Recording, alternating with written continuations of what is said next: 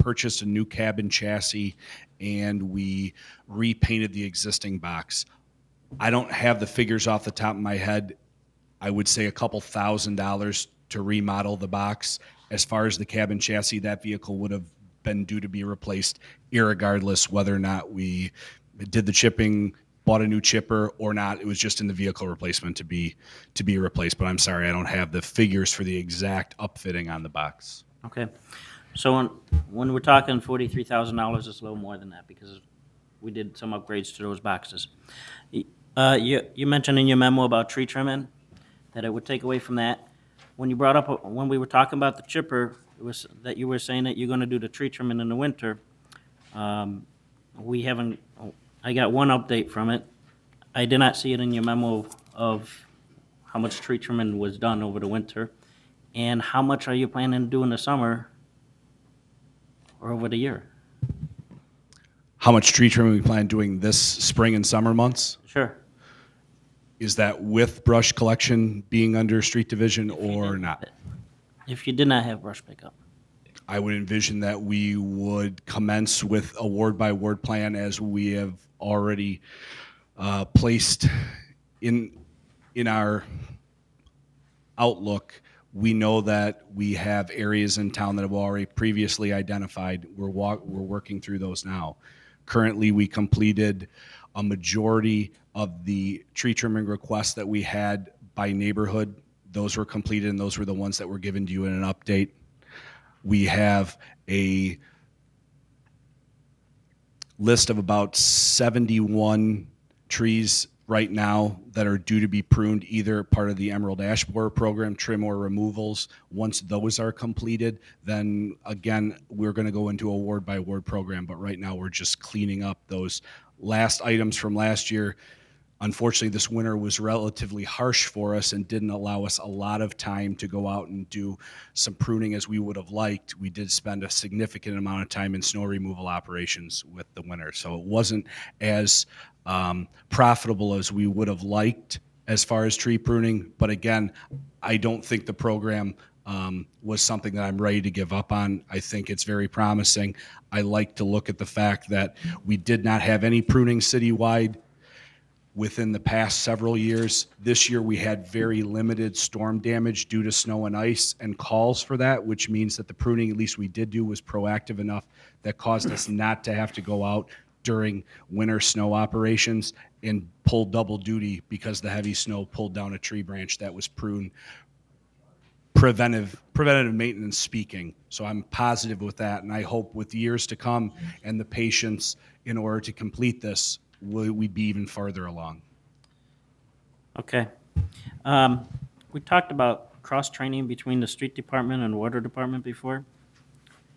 Are we not doing that anymore? At one time, we talked about that. Mr. Kramer? Although we're getting somewhat off the subject. No, because it goes to employees. The motion on the floor is, shall we terminate the contract to Winkler Tree Service? Okay, then we could call the question. Alderman Coles was seeking recognition. Let me hear it doing, and then we'll call the question. Alderman Coles. All right. Liability. Is it more dangerous? You got to watch out for the chippers, boy, because when you're throwing in branches, they'll pull you in. And do you have to up your liability on workman's comp? Or do you know how many people got branches, bark thrown in the eyes, or got their hands hurt? Do you know of any? Because they have a $2 million contract for the guys that work at Winkler. Mr. Kramer? We're fully covered through IRMA for running the chipper in any sort of operations. All of our staff are completely trained in the use of that through the manufacturer. The only individuals that do not use the chipper would be our seasonal staff. We don't feel at this time, even with adequate training, that they have the experience level that most of our full-time staff has in order to complete that task. But yes, we do have significant coverage through IRMA for that piece of equipment, as well as training to keep us safe in that respect. Okay. The question has been called. However, Alderman Cadella? Just a quick point of clarification. Something was said tonight about redundancy and overlap, and for anybody who's concerned about the facts, there's not. Allied has always picked up smaller than 2-inch in diameter, and for the last year, this other tree service has picked up larger than 2-inch, and prior to that, it was City of Wooddale. There is no overlap of services. There never has been. Question has been called. Are you seconding the calling of the question, or do you have further comment? Well, Mayor, if you want to call a question, that's fine. Is there a second to calling the question, ending debate? If not, there is. All in favor saying aye? Aye. Opposed? No opposed. The ayes have it. That brings the motion on the floor. The motion is to terminate Winkler Tree Service. Roll call. Alderman R. Wesley, Yes. Alderman Winger, Yes. Alderman Lewitton, Yes. Alderman Cadala, No. Alderman Shockey, Yes. Alderman E. Wesley, No. Alderman Coles, No. Alderman Police. Yes. Motion passes. Does that conclude your report? Yeah, Mayor, can I add one thing on, Alderman Wesley. then my direction now is which way, if we cancel this contract, where are we going with brush pickup? Why don't you bring it up at the next committee meeting? Okay? It brings us to Finance Administration. Alderman Winger. Thank you, Mr. Mayor. I'd like to make a motion to approve a resolution authorizing the City of Wooddale to enter into a contract with Allied Waste Services of North American LLC for the removal and collection of garbage, refuse, and ashes from identified residential and public property within the city limits. Is there a second?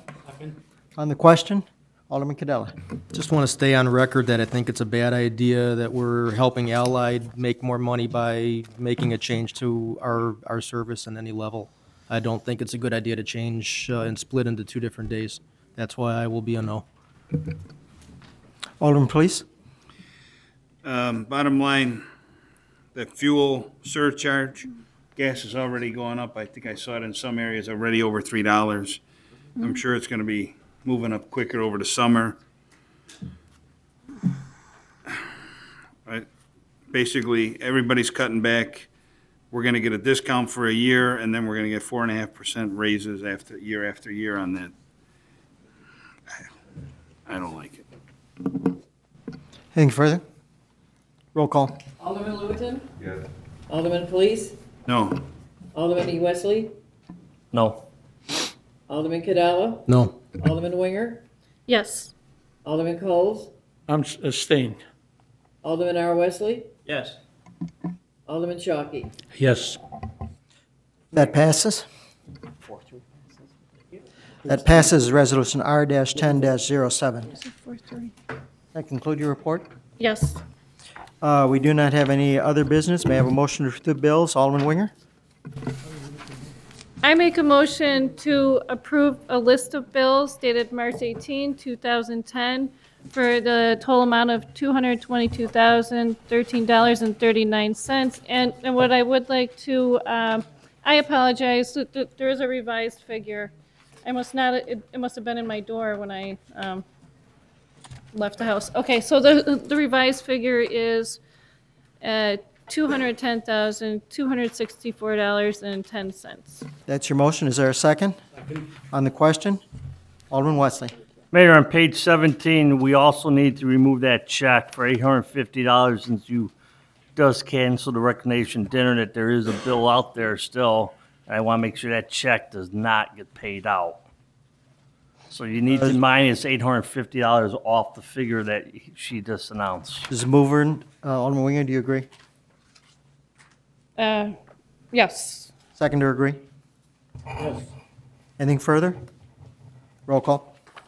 Alderman Lewitton, Yes. Alderman Shockey, Yes. Alderman R. Wesley, Yes. Alderman Cadala, No. Alderman Winger, Yes. Alderman Coles, Yes. Alderman E. Wesley, No. Alderman Police, Yes.